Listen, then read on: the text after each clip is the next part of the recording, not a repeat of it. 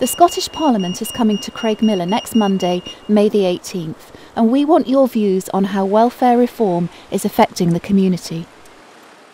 In the area there's a lot of people on welfare, and I know that there was a lot of, probably the first time we saw that the area was becoming much more politically aware was when bedroom taxes came in. There was a lot of posters going up, there's a lot of campaigns, but I believe it does impact a lot of people with the types of houses we have, and that most of the council houses in the area are 2 or 3 bedrooms, so it does impact a lot of people. I think it's affecting people's lives in a negative way. I think they're too much skewed to catching people out.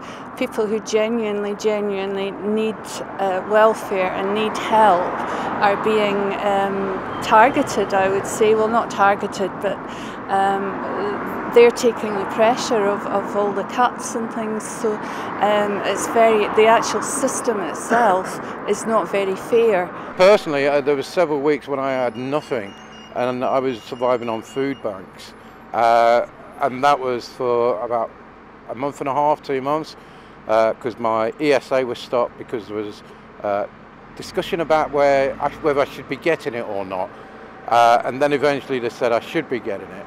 Housing benefit is a nightmare. If you have an experience you'd like to share, we'd love to hear from you. The Welfare Reform Committee will be at the Jack Kane Centre from 2 p.m. for an informal session. There'll be free refreshments, you can just come along and anyone can have their say. And do you have a view about the Scottish Parliament and politics in Scotland in general? Then come along to our public question and answer session with the Scottish Parliament's presiding officer, the Right Honourable Tricia Marwick MSP, and a group of your local MSPs. It's also in the Jack Kane Centre. Again, you don't have to book, and free refreshments will be on offer.